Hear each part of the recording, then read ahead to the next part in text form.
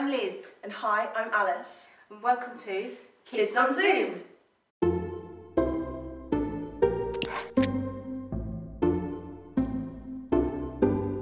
So, Liz, what's all this about? Well, we're nurses, aren't we? Well, no, I'm not. I think you are, though, in real life. Yeah, no, actually I am. In real life, in my other job, I'm a nurse. I'm a children's nurse. So I work in a hospital. If you come into hospital with like tummy ache or you've broken a leg, then I look after you. Okay. I've never broken a leg, but I did break a toe once. You did not? I did too. Do you want to hear the story? Yes. It's actually quite embarrassing, and it involves a hoover. Well, that is an extreme sport. I know. So basically, I was quite young. I was probably like, I don't know, quite young. And Mum had asked me to do the hoovering around the house. And I was like, okay, I guess, because she was going to give me pocket money. Don't ever do a chore if it's not for pocket money. Can I say anyway, carry on. Yeah, so I'm doing the hoovering around the house, and you get to the bit where the carpet turns into the wooden floor. And I was hoovering, and unfortunately my foot was on that bit, and then the hoover just got caught and just smushed straight into my toe. And oh my goodness, I'm just remembering it now, and it hurt so much. And you broke it? I did, I broke it, and there was blood everywhere, and my toenail, I was... And did you go into hospital? No, we didn't. Okay. It wasn't that bad, it was only a toe. Okay, well you've got 9 others, so you're okay. Yes, but it's okay now, it got better. Because it was healed. Exactly. So we're going to look at that today. That's actually what we're looking at. So shall we stop being nurses? Yeah. And let's talk about healing? Because Healing? that's what we're going to do, yeah. We're talking today about healing, but also coupled up with forgiveness. Oh. Now you know this story. Yes, there's a really interesting story in the Old Testament all about this idea of healing and this idea of forgiveness. And it's just, basically, there's a servant girl. I'm going to be her. You're going to be the... I'm going to be the servant girl. Yeah, I'll be the servant girl. Here Okay. I am the servant girl. I'm going to keep telling the story. Okay. So there's a servant girl, and she is, she was in her homeland, and this evil general, so a commander of an army called Nahum, came in and invaded. And he destroyed her homeland, he destroyed her house, and because of this, she then became a servant in his household. She wasn't a servant to start with. So Nahum then really unfortunately got poorly, and he was diagnosed with something called leprosy. Now I know about leprosy. So leprosy is a disease, it's a horrible disease. In Bible times, people died of it. Nowadays, we can treat it with antibiotics, but in those days they didn't have that banana medicine. Oh, banana medicine, love banana medicine. They didn't have any of that then, so they couldn't cure it. So people died of leprosy, and actually people were really frightened of leprosy because it was really contagious, so people could catch it really quickly. And the worst thing about leprosy was it happened to your skin, it was a disease of the skin, but bits of you actually fell off. Oh no, that's disgusting. So leprosy was not a good thing to catch. And that's what Nahum had.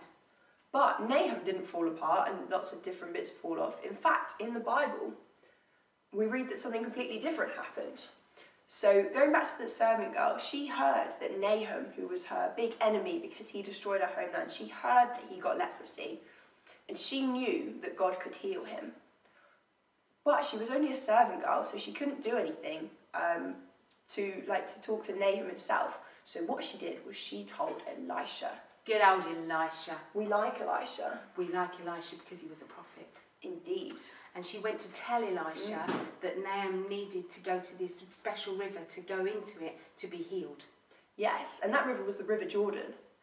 And now, if I were going to go somewhere to be healed, the River Jordan would not be it, because the River Jordan was smelly and dirty and just all round, oh, disgusting. But that's exactly what Elisha told Nahum that he had to go and bathe in, was the River Jordan, to be healed. And what do you think happens next? Nahum said, no, not on your Nelly. I'm not getting in that. I wouldn't have got in that either if I was Nahum. It doesn't matter if bits of me have fallen off. That's disgusting. So he goes back to Elisha. He says, now wait, I'm not going in there. And Elisha goes, well, you have to. Otherwise, you're not going to be healed and you will probably die. So Nahum goes, all right. Oh, I guess so. So he did. He went in the River Jordan and he came out healed. Healed, just like my broken toe. Ah. Right, I think that's a good place to stop and go into a time of worship. So let's celebrate that we have God as our healer. And let's see what the guys have got for us this week.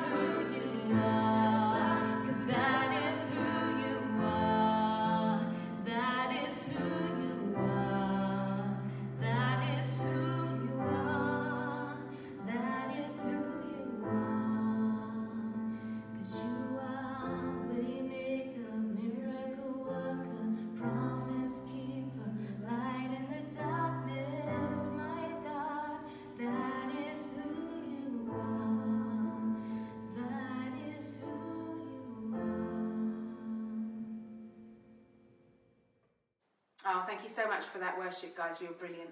But that's not the end of the story, Alice. No? No. Tell us more. He gets out of the river healed.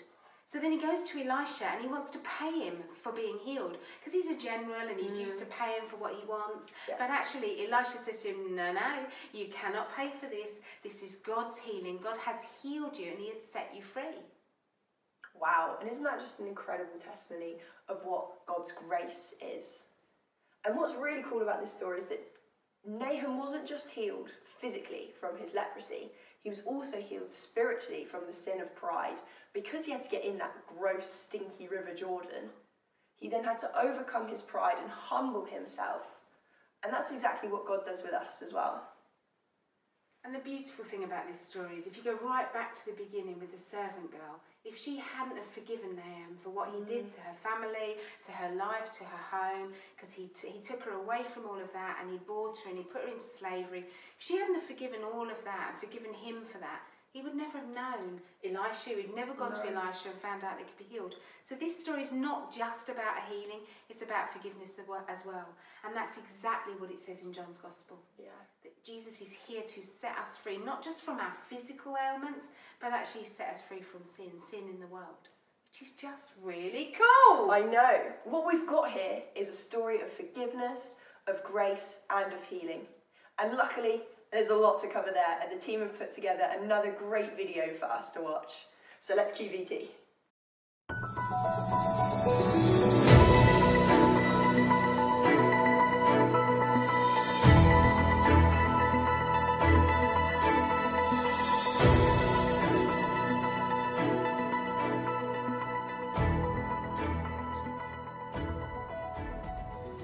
Good morning, Mr. Naaman. How are you feeling today? Oh, not good at all, nurse, not good at all. My arms hurt, my legs hurt. In fact, I just don't see any way through this. I think I'm doomed.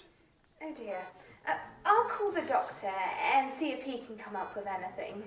Well, I suppose maybe modern medicine has the answers.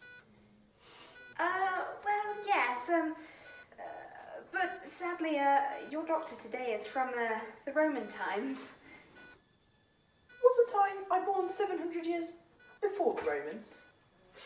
Good morning, Dr. Maximus Postulus here. Now then, nurse, what seems to be the problem? Hello, doctor. Hello. This is Mr. Naaman, and he has leprosy. And today he's feeling a lot of pain. Right, okay, splendid. I have an excellent cure for leprosy. Nurse, go fetch me a crocodile immediately.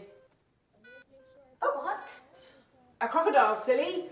The best cure for leprosy is to slap the patient around the face with crocodile meat. Cures it every time. I'd rather not be slapped by anything, thank you very much. Ah, well, okay then. So, let me think. Yes. Let's try a poultice of camel poo wrapped in a cloth, thrown over your shoulder and dipped in honey. That should do it. Oh, we don't have that.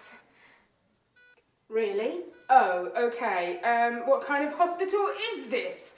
Let me think. My final thought is, yes, we need to wait till day 20, I'm afraid. Lie you down on a pavement, wait for a shooting star, stare at it whilst rubbing your face with a flannel dipped in sea foam.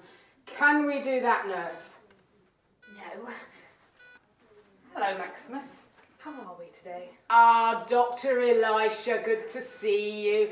Got a tricky one here. Oh, yes. This gentleman's got leprosy, and this hospital doesn't have any crocodiles, camels, and there's no shooting stars apparently till next June. Not quite sure what we can do for him. Any ideas? He could always go and wash in the river. Excuse me, that river stinks. No, go wash in a river and you'll be cleaned, inside and out. Hold on, Elisha. It's a little bit extreme, isn't it? No. If he goes down to the River Jordan and washes in it, God will heal him, inside and out. Now, Elisha, I don't want you coming round here with any of your mumbo-jumbo, newfangled age cures. The river's filthy. No, I promise. Go down to the River Jordan, wash in it, and God will heal you, inside and out. I would much rather be slapped by a crocodile.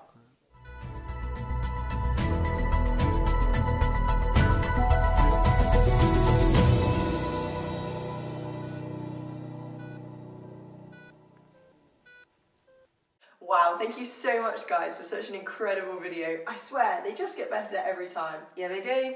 So today's been all about looking at forgiveness and grace and healing, some really big topics. So we're going to go into our breakout rooms now to discuss that a little bit more. But before we do, shall we put our next guy on the mountain? I've got Who a have we very got? spotty name. A very spotty name. He's going just there. Is he on? He's on.